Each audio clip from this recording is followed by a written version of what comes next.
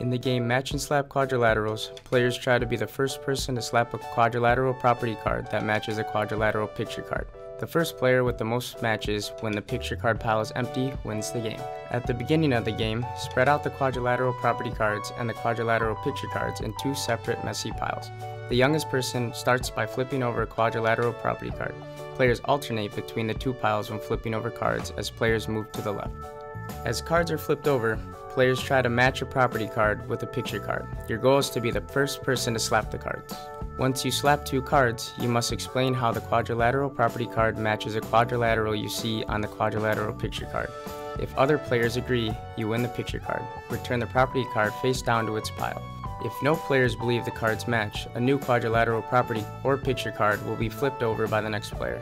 In this case, any player can match any existing property card with a quadrilateral picture card, but only one player can make a match on any player's turn.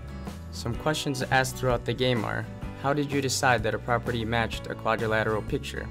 Is there more than one type of quadrilateral in the picture that matches a property card? Pause the video during the next Think About It slides to check out more questions.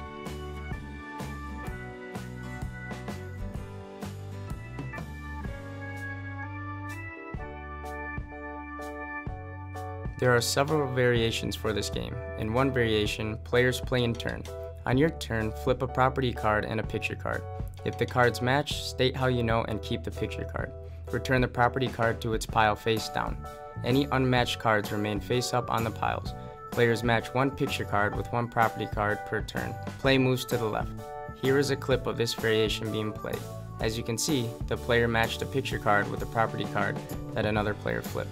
There are also other variations. Please pause the video to read them.